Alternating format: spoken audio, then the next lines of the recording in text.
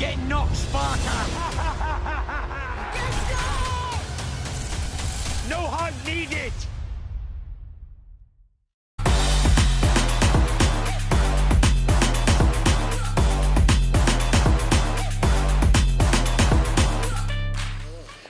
This is Mohammed for IFL TV, proudly sponsored by Everlast. I'm in Manchester. I'm joined by the Cobra himself. Just seen Conor Benn destroy Chris Van Heerden. Give me your immediate reaction, please, Carl. I thought it was a very impressive, aggressive and high-octane performance by Conor Benn. He just, I thought Van Heerden actually, he looked quite tidy in southpaw stance. Nice little jab, looking for the counter left cross.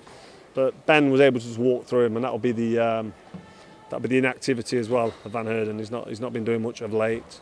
Not taking anything away from Conor Benn. He was ferocious in his performance, and it was good quality. Hearn's promised a big fight for Conor Benn next in the summer. What do you want to see? I'd like to see him, as I said, on air there on DAZN, and people may agree, they may disagree with me, but when you're sidestepping domestic level, which is British and Commonwealth for me, so you know you've got Echo Asuman from Nottingham, British and Commonwealth champion. That's a great fight. It's a great fight that's going to give him rounds at least. I'm not going to say who wins that. Echo Asuman, I'm very fond of him. He's a friend of mine, and he's from my neck of the woods. I think he could beat Conor Benn on his night. But when you go straight past them sort of fights, which is British and Commonwealth level, and then you swerve European level, like David Avanesian, you're missing out on potential real good experience. You know what I mean? At that level, you learn so much, and with his lack of amateur experience, I just think he needs them fights, because you can't chuck him in there with a Keith Thurman or an Errol Spence. You just can't. Well, we saw AMIR can't get in the ring just there. That's not going to happen, surely, is it? Mate, I just said it on air, and Tony Bellew cracked up laughing, and I wasn't being horrible, I was just being brutally honest. AMIR Khan's only good for one thing. What's that? Getting knocked out. How quickly does Ben stop him, in your opinion? It's not even a fight, it's a mismatch. AMIR Khan needs to have a reality check and realise that his fight game's over. He was a great fighter, AMIR Khan. He had some real good nights where I was proud of him for staying on his feet and doing the business. And he's fought at top level. He's brave as he comes. He's got a massive heart, and he tries when he's in there, and he gives it his all. And he's entertaining as well. It's always in an entertaining fight, even if he gets done. He always performs, and he comes to win. So I give him a lot of credit for that, but he now needs to realise that he shouldn't have took the Brook fight really, but it was a little payday for him. But he can't carry on fighting when you're getting hit with a jab and your legs are gone. You can't. So he needs to just enjoy his family now and just relax and take up golf like me. You're just being honest. I'm sure you see it on social media. Some people think you've got an agenda or something against AMIR Khan. Not at all, mate. He's a fantastic fighter. He's had a great career. I'm not a massive over-the-top fan of his, but I'm certainly not a hater at all. I think he sometimes thinks I am, because I'm so brutally honest. His missus piped up as well, and I shouldn't laugh, but it just made me laugh. That was it. It's nothing personal at all. What about Brook Benn? Brook Benn, it's a decent fight, isn't it? Because after that performance there, what Ben put in, you could say that, you know, because I don't know, 6 months ago, Brook's past his best, but after that performance against Khan, you'd say, oh, actually, he's still got it. He's still got what it takes. But Khan was so poor and so not even in the fight. It was quite flattering for Brook to look how he looked. But looking past Khan being so terrible, Brook did look quite good. He still had that timing, and he was able to react to shots and counterpunch. And he wasn't smothering his work when he had Khan all over the shop. And I was quite impressed with the performance he put in, albeit against a shadow of his former self in AMIR Khan. So it's hard to say if Brook actually can mix it with world level anymore, but Conor Benn's not proven world level. So it's a great fight. I'd love to see it. Just to close off on the heavyweight division, of course, you're a man we all have to thank for where British and where world boxing is at the moment, including George Groves, what you did at Wembley. That record is going to be broken. 94,000 expected next Saturday night at Wembley Stadium for Fury White. What are your thoughts on that?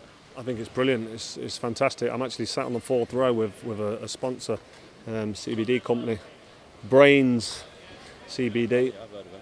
Yeah, they're Canadian. And I'm going to be sat with that team, enjoying the fight, loving it. not crying because it's broke 80,000 at all. Great fight. I think Dillian Whyte's got a chance.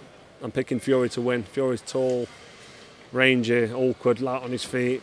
He's got more experience at that level.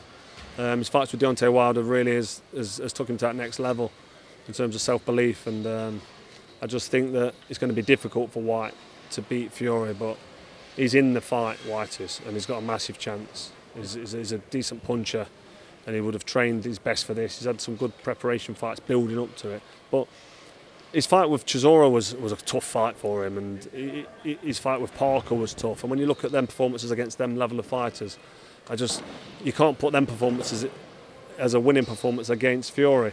But it's on the night, and you don't know what's gone off before the fight and how the camp's been and the sparring and how his mindset's been. He's been waiting a long time for this. I think you're going to see the best of Dillian Whyte, and if you don't see the best of Tyson Fury as well, there could be an upset on the cards. If you was putting your last pound on it, what would you go? Fury stoppage, Fury points? I think I've already pretty much made my case clear, and I think Tyson Fury's going to just be a little bit too slick and out the way for him. That height and reach is a massive advantage in boxing. I've got quite long arms, and it's when you can land your jab.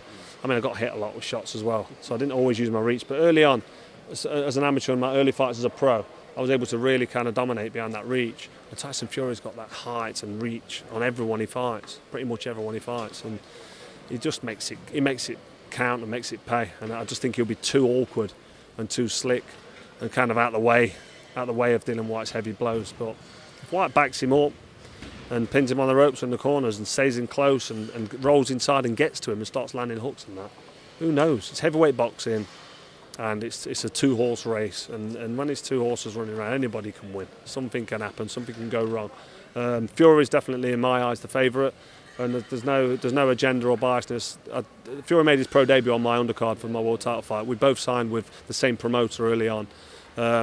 So we're mates, and I've known him years. I've got massive respect for him. Any boxing fan should have massive respect for Fury and Dillian Whyte. And Dillian Whyte, to just talk about him for a second, we're on a good level. We talk every time we see each other. There's respect there. I think he's a fantastic fighter. What he's done in the sport's brilliant. I admire the guy. I think he's excellent. We had a good chat a few years ago actually, and the way he's excelled and progressed, in the last 5 or 6 fights, I think he's a world beater. He's at this level. He belongs at world level, and he can certainly cause an upset against Tyson Fury. But I'm just edging Fury as the favourite with no agenda at all for either of them. May the best man win. May the man who's prepared the hardest and who wants it more on the night win. I just think Tyson Fury's, as I've said now for the 3rd time, has just got the edge, and I think he's a very difficult man to beat. Carl Froch, thank you very much for your time, and see you at Wembley Stadium next Saturday with your CBD sponsors. We will be there. CBD, right? Brains, yeah. CBD, yeah, we'll be there. Look out for me. Top man, Carl, thank you very much. You get knocked, Sparta! No heart needed! Welcome, Team Everlast, to the Team Everlast Fitness app.